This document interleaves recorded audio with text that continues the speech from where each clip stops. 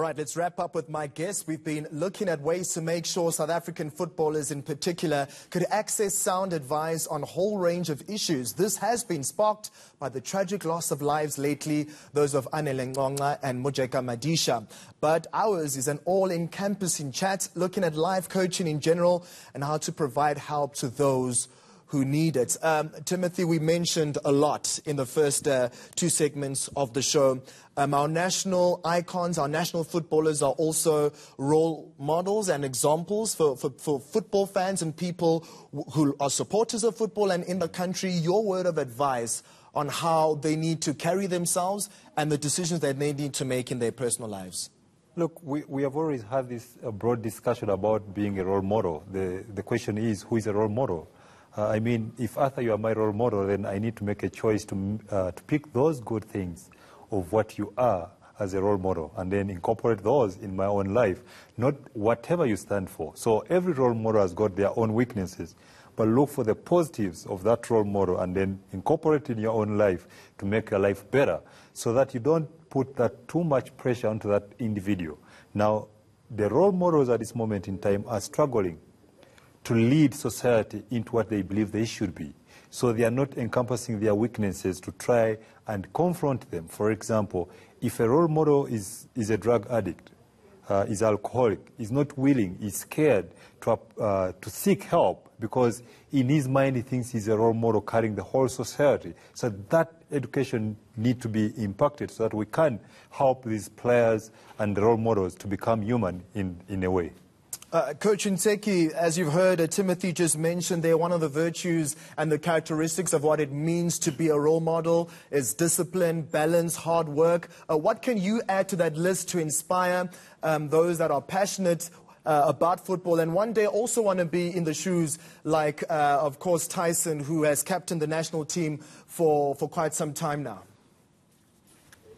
Yeah, I think the issue of a role model is very important and it's very broad because if we are to mention all the values and all the most important aspects of a role model, I think our players will understand how important it is to be a role model because you are born with this talent and that is the talent that you need to look after. That is the talent that you need to protect all the time. Because at any work environment, you should always be able to protect yourself. You should always be able to look well after the career that you are doing. Because it is not only about getting your salary at the end of the month, but all that is important. It is the work that you put every day into your profession. It is the work that you put every time you go onto the pitch and represent your team or represent your country. So that is very important. Look well after your talent so that the talent can look well after you. But in most cases, we struggle to have balance in terms of looking well after your talent and managing your talent so that you can also manage your life. So if ever we can be able to manage the talent that we are born with so that we can manage our lives, I think we will be able to bring down this type of incidents and will be able to be the right role model that we are talking about. Thanks for that, Coach Ntseki. Thulaganyo, just last and closing comments from you on the overall matter.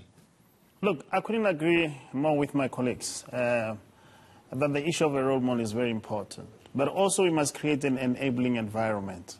And that's what we put emphasis on. When you look at football in South Africa played, sometimes there are no... Yes, there's money in football, but there's not enough money in football to engage on other programs. We need to have corporate coming on board. We must talk, at some point, Arthur, with the issue of sponsorship to say, how do we deal with this? So that we can be able to say, these are dedicated programs that will deal and address the issues that we might have missed at the level of development. Once we have that, we are able to deal with that. But to the players as well, they really need to understand that, they are role models to many. And most importantly, they are breadwinners. And when they leave that space, whatever decision that they make, they are going to have a bit of a problem. But we're hoping and we strongly believe that, we will win this battle, as it were. Fantastic. This has been a very tough year for football. We've had to say goodbye to administrators, journalists and players themselves. It's been an unwanted long list of those from the football fraternity who've passed on. and our condolences go out to friends and family. I'm Arthur Bwanakawa. Join me again next week for another look at Inside Sports.